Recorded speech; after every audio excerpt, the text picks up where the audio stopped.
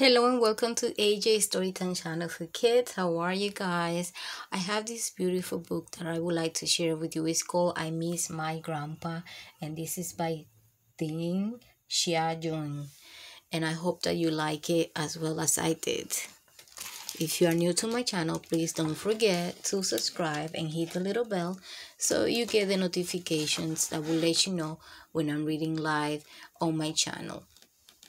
I Miss My Grandpa, Even Though I Have Never Met Him by Qin Xiaojing. I never met my grandpa. He died before I was born. But still, I have always felt like he's here with me. I want to know everything about him, so I like to ask my grandma, what did grandpa look like? Grandma answers, your youngest uncle, Mason, has a face shaped much like your grandpa. Uncle Mason says, your grandpa's face is very far away, like the moon, in my memory, although sometimes I still dream about him. Grandma says, your middle uncle, Changzi, has your grandpa's eyes. Uncle Shang-Zi says, when your grandpa looked at the world, he was quiet and patient like a crocodile. When he closed his eyes, his imagination sparked.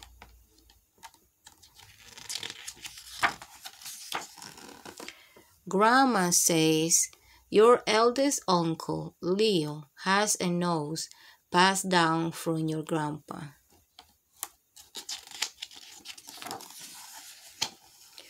Uncle Leo says, by always learning, trying, and practicing, your grandpa knew when to water the soil, when to fertilize the soil, and when to plant in the soil just by smelling the soil.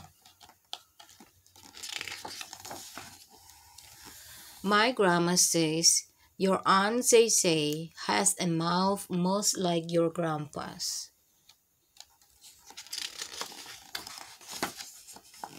My Aunt Zay says, your grandpa told us stories night to night. In his stories, he had a dog's voice, duck voice, lion voice, land voice, cloud voice, wind voice, sunrise voice, sunset voice, and countless other voices.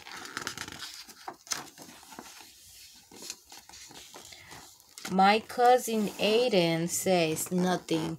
He just listens. My mom says your grandpa's hair was really curly like a nest. Birds even came to stay in it one winter. Does grandpa look like this? Does he look like this?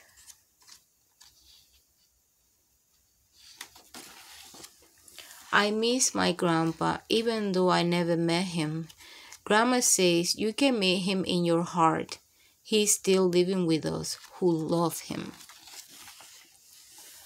Grandma says you also have your grandpa's hair. The end. I hope that you guys enjoy this beautiful story about I miss my grandpa. My youngest son never met his grandpa or my father because my father died before he was born. So it is really nice for me to share this wonderful book with you guys. And if you miss your grandpa, I hope that one day you meet him in heaven. Have a good day and don't forget to subscribe to my channel. Bye.